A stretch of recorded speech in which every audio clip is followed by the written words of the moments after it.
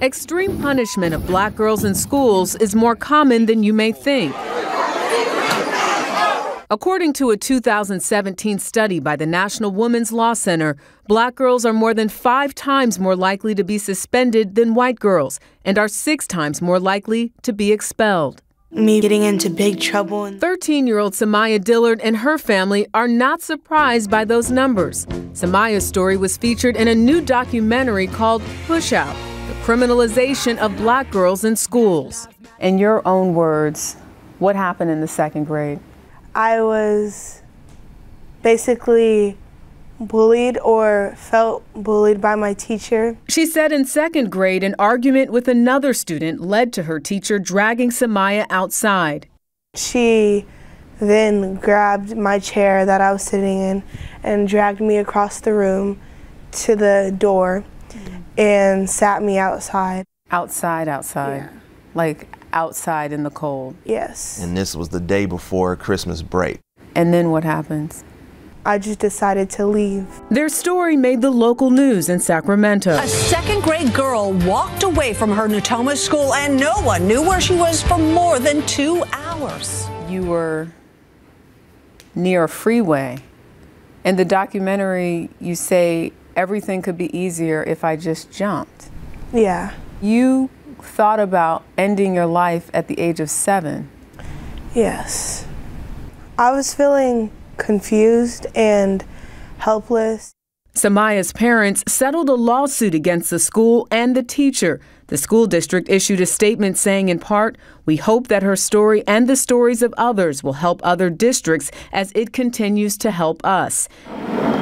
It's stories like Samaya's that pushed educator and author Monique W. Morris to raise awareness through the documentary. You really begin to pick up on the stories across the country. You start to recognize that this is actually a pattern of violence against black girls. What do you think is at the heart of the disparities that we see with young black girls? Black girlhood and womanhood is constructed by these ideas in our society of them being hypersexual, of them being loud and angry. Women who lead and... The film was screened last month at the New York Metropolitan Museum of Art and will air on PBS next year. We're never gonna make it. They say my life is not a success. They say I'm problematic because I'm bold. I want people to walk away from this documentary understanding, number one, that our girls are not disposable, and to really think about how we can shift our understanding of what constitutes a bad attitude or sassiness or combativeness.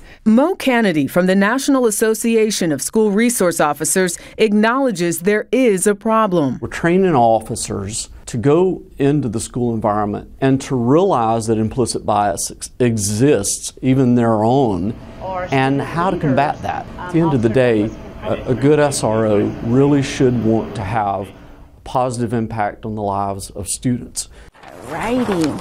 Psychologist Tiffany Munford Dent hopes to make that positive impact. School systems need to begin to identify prevention strategies and actually buy into them. Having worked in juvenile correctional facilities, she now organizes in-school therapy sessions for girls outside of Cleveland, Ohio. And we also need to show black and brown kids that we care about them being here, that the goal is not to push you out of the school system. We have to repair the relationship between schools and black communities. I fundamentally believe that schools need to be locations for healing so that they can be the locations for learning. What are you hoping people take away from this film? We are people too, and that we want to be heard. Black girls are loved and sacred. Morris said she has interviewed more than 150 girls, educators, and justice professionals and visited more than 30 communities throughout her career doing this research. You know, it started off with her book, and she really talks a lot about black feminine identity and just how it has been constructed in a way that, you know, you're not surprised that they're treated differently. Black girls are treated differently in school. Way differently, according to those numbers. We see the videos, we cover them on the air here, and you think, I wonder if there's a trend here. There is a trend. Yeah. So I think just exposing that and her PBS documentary, she's hitting at the very all least, schools, at the very least, platforms. having a conversation about it is really important. Everything starts with the conversation. And everyone seems to be on board now, so maybe a follow-up to see if things actually change. All right.